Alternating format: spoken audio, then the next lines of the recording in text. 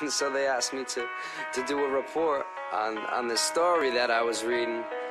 And I was like, alright, I could do that, you know. I can work with that. I'll work with anything, whatever, man. You are my favorite miracle.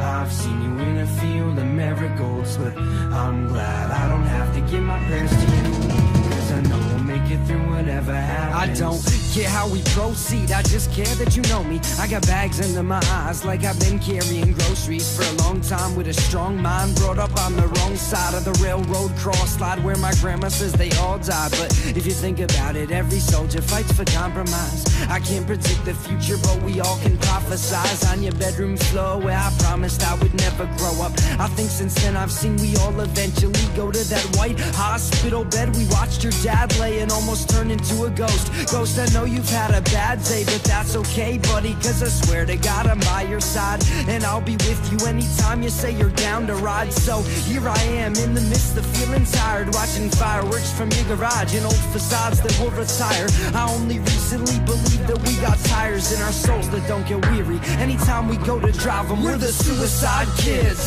We only think about ourselves and keep secrets like I won't sell. And up on Suicide Hill, when we climbed high as hell, we used to hide out and try to find ourselves. We are the suicide kids.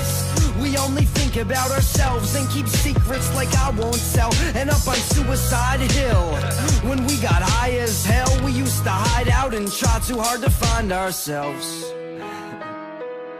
And so I started like in English, it managed my expressions and felt like wet cement. It could carry my impressions. What if the butterflies inside our stomachs are still hatching? Or imagine that we search the dirt pile and find the hatchets that we buried. In light of all this fate that I still can't believe, you left it on the trampoline when you were barely teen. I mean, we traveled to September, this summer killing month, and missed the cigarette kisses and the poems that I wrote that sucked. But on that white hospital bed, you watched your brother cry. Now I swear I'll shave my head, grow out my hair some other time, 'cause I've been fighting things myself. I could be a savior. I cleaned my room and emptied out those medicine containers.